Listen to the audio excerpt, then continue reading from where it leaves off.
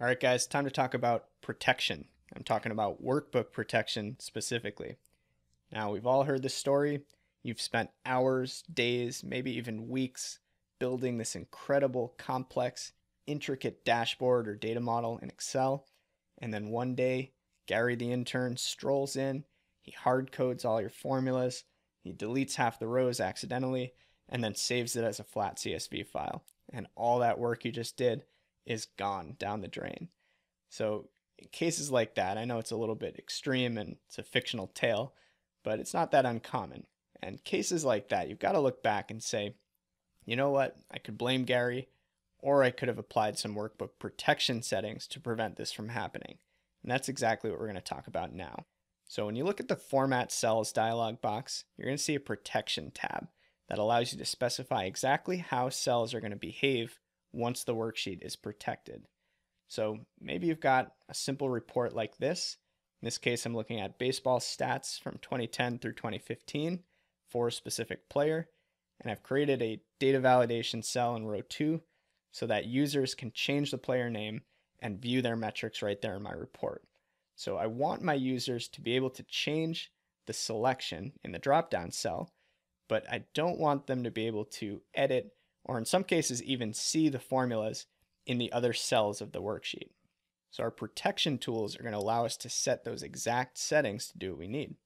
So if I select that data validation cell, I can use the Control-1 shortcut to launch the Format Cells dialog box.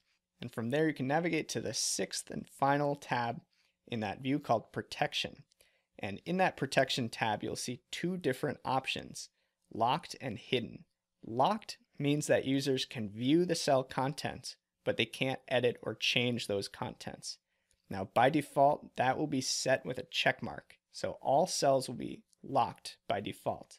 Hidden means that users can't even see the underlying formulas or references when they select a cell. So it's almost like an additional layer of protection on top of simply locking the cell. Now, what's important to keep in mind is that these protection settings have absolutely zero effect until you actually protect the sheet or protect the workbook. And this is kind of a nuanced thing that a lot of people don't quite understand. Everything in Excel is going to be locked by default, but because your workbook isn't protected, it has no impact on how you see or interact with those cells. The only time these protection settings come into play is when you protect that sheet or workbook. So what that means is that if you want to protect certain components of your workbook, your goal isn't to protect certain cells, it's to unprotect the ones that you want users to edit. It's kind of coming at it from the other side. I'm going to show you exactly what I mean when we go through the demo in just a second. So common use cases here, obviously preventing users from accidentally modifying sensitive content, Gary. 2, obscuring underlying formulas or cell references from view.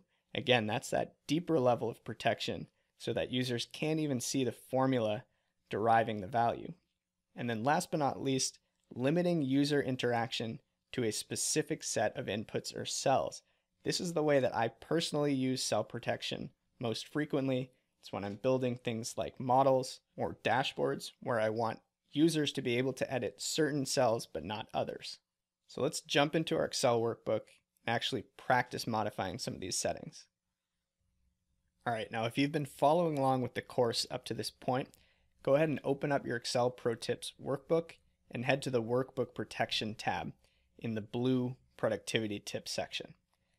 Now, for those of you who have taken my Data Viz with Charts and Graphs course, this view should look pretty familiar. This is the baseball dashboard that we built in that course.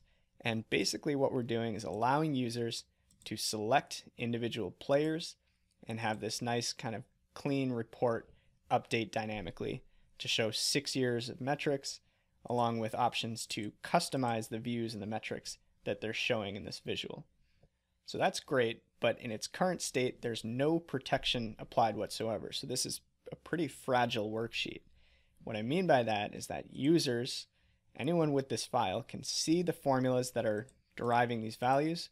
Not only that, they can delete those values as well.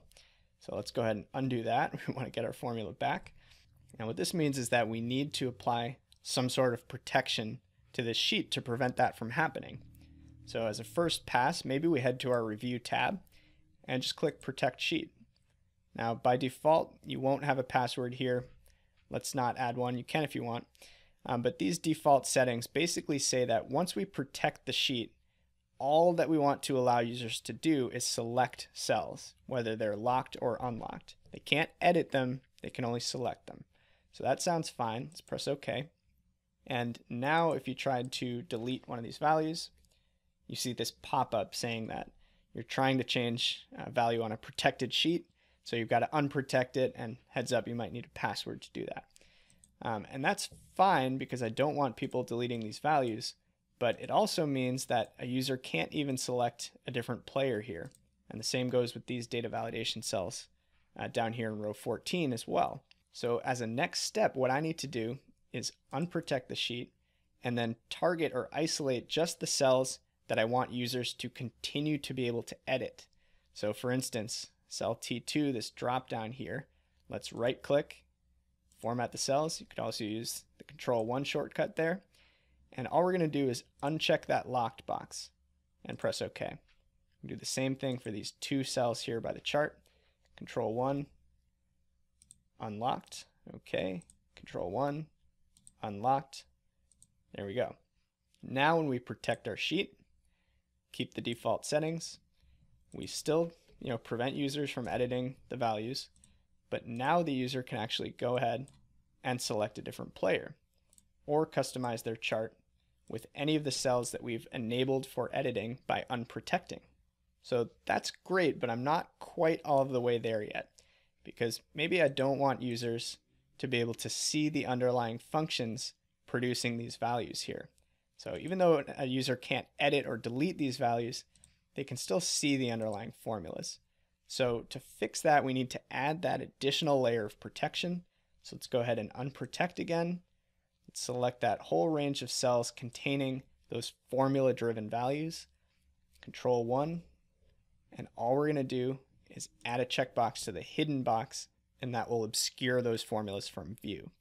So let's press OK, protect sheet, OK, and now check this out. If you try to click on any of these content cells here in my report, all you see is a blank formula bar. So you have no idea kind of how these formulas are being derived, what source data they're coming from, and so on. But those cells that are unprotected are still free to allow users to select certain players, and the data in those underlying hidden cells or locked cells can still update accordingly. So there you go. This is a much better, much more protected version of this report. And there you have it. That's your crash course on workbook protection settings.